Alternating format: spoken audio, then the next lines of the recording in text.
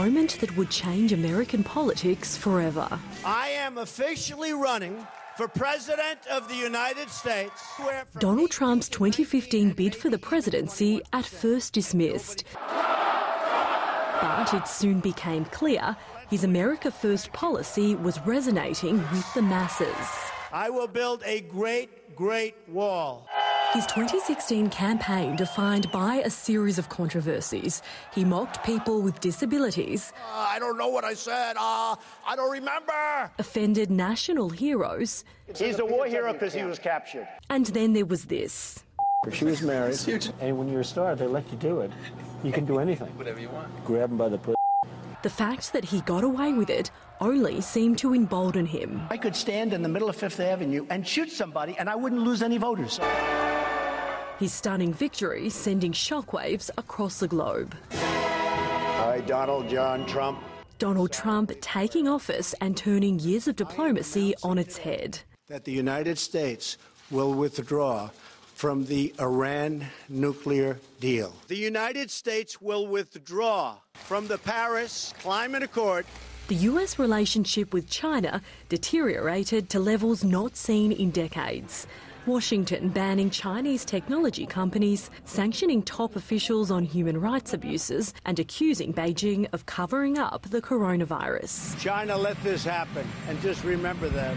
Donald Trump also sparking a tit-for-tat trade war with China. But analysts say Joe Biden isn't expected to stray too far from Trump's hardline approach to trade.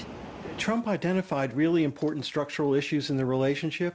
The trade imbalance, for example, international investment rules, intellectual property. I think what Biden will do is go after those same objectives. It's going to be less confrontational, but no less resolute.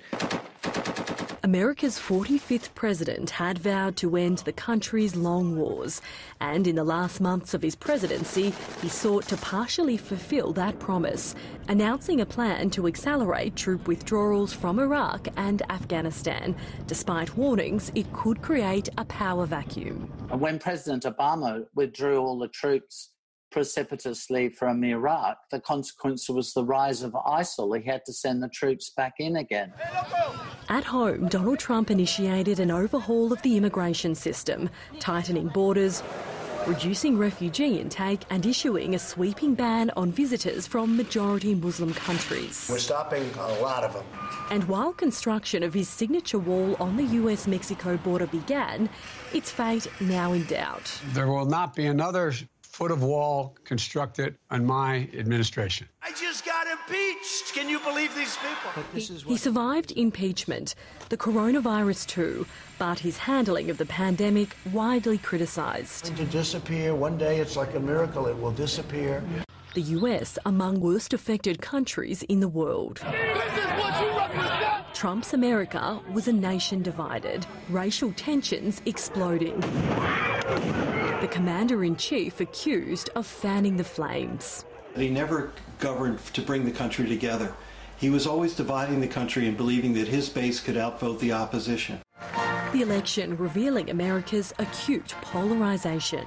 His base particularly delighted at the appointment of 3 Conservative justices to the Supreme Court, some of whom will be passing judgment long after judgment has been delivered on the man who appointed them.